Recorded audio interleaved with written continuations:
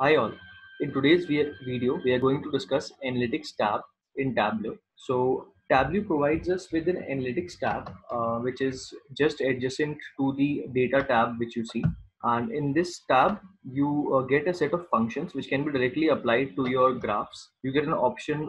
You get three types of analytical functions. One is the functions which summarize your data. Second, you get the various models to apply to your data, and then you get some custom functions. So these custom functions of reference line, reference band, and distribution band and box plot are the ones which we had discussed in the videos of reference lines.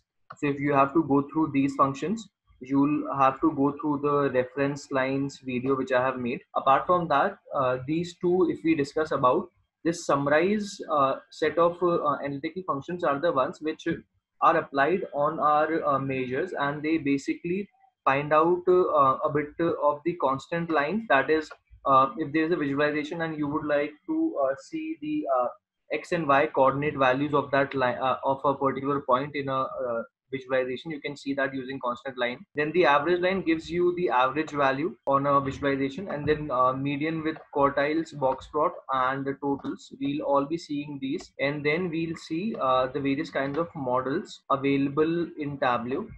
So first of all, let's discuss the functions which are available in Summarize, and then we'll discuss each of these models. So without much ado, let's move to our Tableau workbook. But before moving to our Tableau workbook, let me give you a brief description of what these Summarize functions do. So basically, if we talk about the Analytics tab, Tableau provides a set of predefined functions in Analytics tabs for performing a few data analytics related tasks within the Tableau. So one of them is Summarize.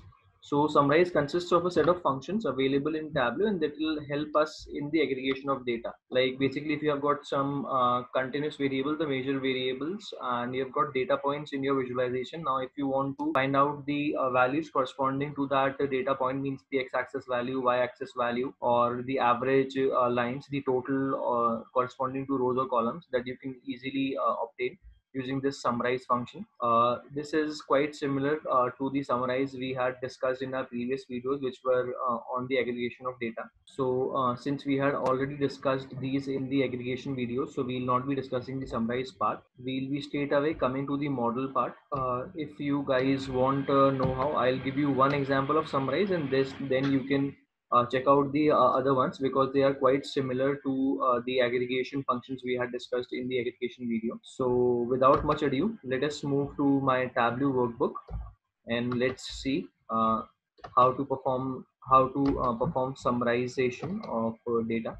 So over here, I have got this summarize sheet, and I would like to plot over here the relationship between the profit and sales. And over here, if I see, I've got this one value. If I would like to see it based on category, so I've got these 3 points, one representing the furniture and the total profit and sales generated by this category. Then office supplies, the profit and sales total generated by office supplies, and the category technology, the total profit and sales generated by this category. Now, if I want to check few summarize functions on this data, I can do that. First of all, if I would like to see a constant line, if I would like to see the constant line corresponding to the first observation, I'll just double click on the constant line, and I'll get this line. So basically, this line is representing a constant line. Means for this value, I'm getting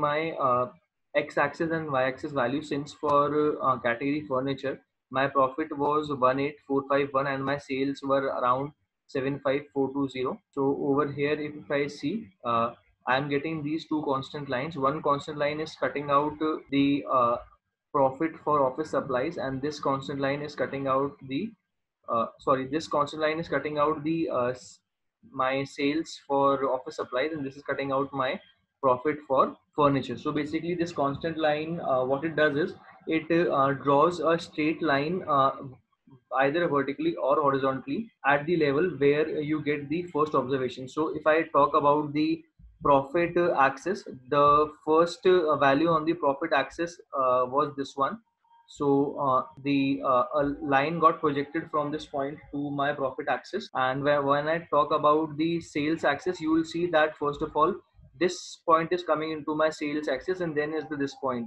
So from the first point which comes to my sales axis, a line is projected over here. So I'm getting the values on the sales and profit axis corresponding to the first point. So on the profit axis, if I see, the first point with the minimum profit is this, and on the sales axis the first point with the minimum sales is this one. So lines are projected corresponding to these points on the profit and sales axis respectively.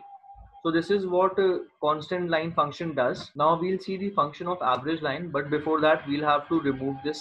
So I'll remove this visualization. Let me plot profit and sales again over here. Profit with sales I'm plotting, and now I would like to have subcategory values over here. So I'm placing it.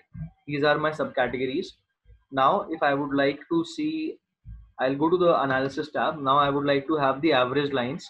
So corresponding to all the subcategories, sales and profits, what are the average lines that would be visible over here? So if I talk about the profit axis, the average profit across the subcategory of products is 16,847. So I see a vertical line over here. And if I talk about the average sales across categories, subcategories, I see that the average sales is around 135, 129.